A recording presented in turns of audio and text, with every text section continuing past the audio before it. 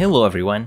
After my failed attempt to adapt the K-Silver Hall Effect sticks on Joycons, I stumbled on this post on GBA Temp, where the user Newhoff talks about full-size Hall Effect sticks that, in theory, can be used on regular controllers. And after some research, it is indeed true that the brand K-Silver is making different models of Hall Effect sticks for controllers. The full-size Hall Effect sticks have the sensors and the magnets in the same part, and it has the same pins layout of a regular potentiometer stick. Also, there are two other models, one for small handheld devices, and that's the one present on the RG505, and there's another model for VR controllers, and this one is in the middle term. It is compact, but the thumbstick size is the same as any regular controller. These ones are present in the Nixie Wizard GameCube controllers for the Nintendo Switch. And currently, the only way to get these full-size sticks is buying these replacement modules for the Steam Deck. They come in this nice package, and outside they might look like regular potentiometer sticks. But compared with the Guli-Kit sticks, they are different. The Guli-Kit sticks have only the magnet piece, and here you have the magnet and the sensors. So let's move on and I'll try to install them on this Pro controller. Here's the board disassembled, and you can see the regular potentiometer sticks.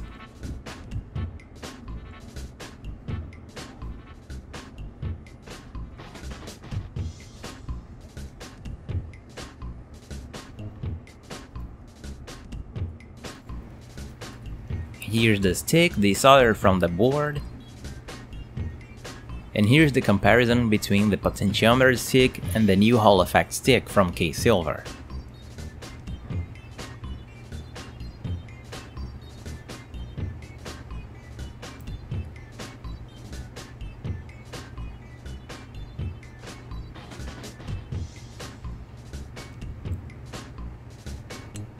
And they fit perfectly in the motherboard. I didn't need to cut anything down or make any modifications.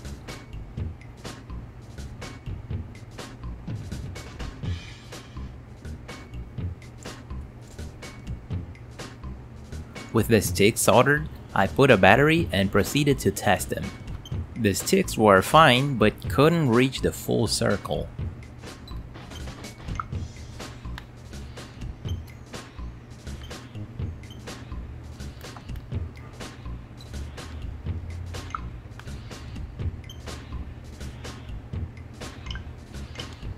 And in the calibration, I couldn't reach the full length of the direction.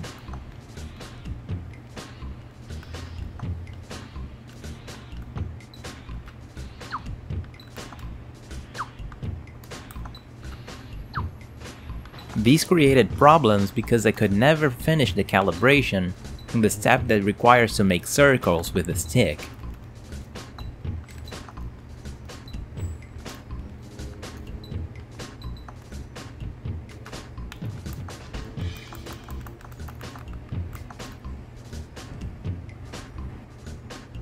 And I also tried the magnet trick that I did with the Joycons previously, but even with them, I couldn't finish the calibration.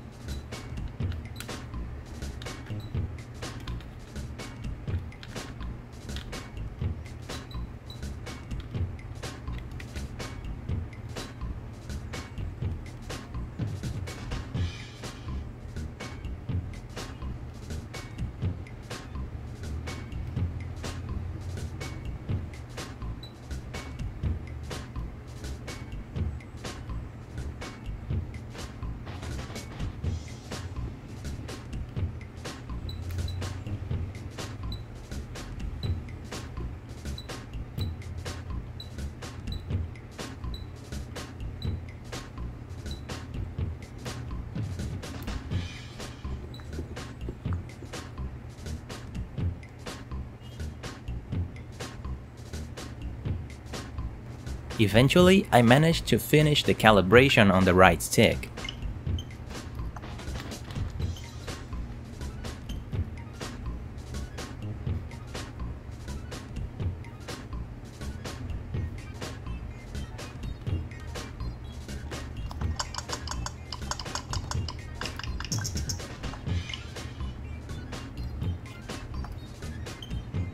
and the calibration persisted even after a reboot, which didn't happen with the Joy-Con sticks.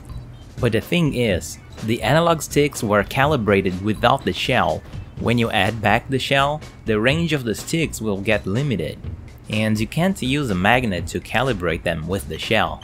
So I tried another thing, which was using this drift fix compensation board. They must be soldered underneath the sticks, and you can change the sticks values by turning these potentiometers.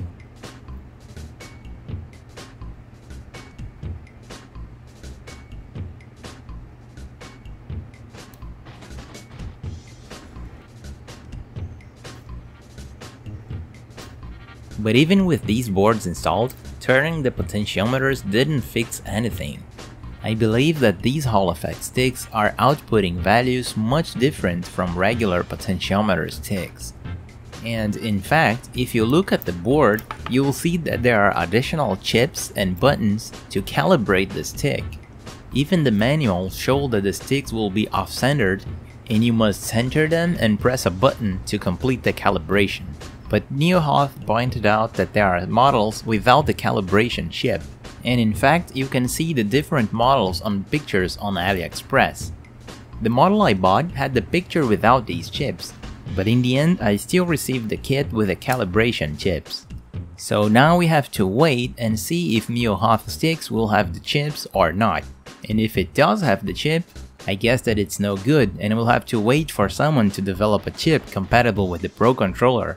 Or maybe we can figure out how the circuit works and adapt them with some wiring to work on the Pro Controller. Another thing that I'd like to point out is that there are videos on Bilibili, the Chinese YouTube, of these same sticks working on DualSense controllers. How did they get it working? I don't know. But as soon as I find out, I'll bring the update here in the channel. Once again, thank you for watching even my failed experiments, and I'll see you next time.